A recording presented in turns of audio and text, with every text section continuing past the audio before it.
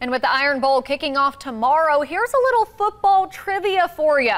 Who is the oldest person still alive to play quarterback at the University of Alabama? Well, it's kind of a trick question. Judd Davis has the answer. This is what the fraternity... Marie Carrastro has some great memories of her time at the University of Alabama.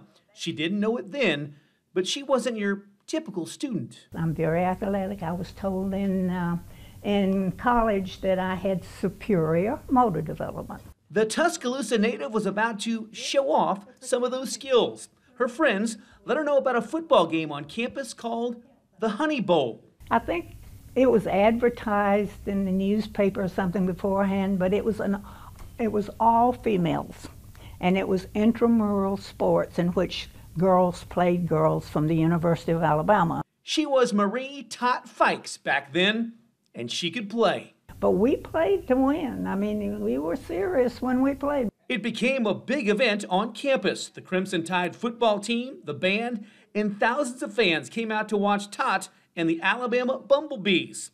Soon, she found herself leading the team at quarterback. My mentor was Harry Gilmer. Harry Gilmer was an Alabama football player, and he also was a pro football player. So he was the one that tried to work with me on passing. I just remember his feet went way up off the ground when he threw, and I don't think mine did that well. Yeah, she's doing very well. At the young age of 93, she's the oldest person alive to play quarterback for a University of Alabama team.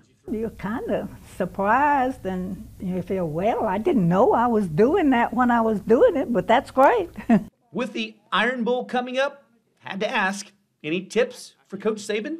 I don't know that I'm qualified to give any tips. If Bama needs a boost, Tot is ready. Touchdown. You still got it. You got one more game left in you? Well, sure.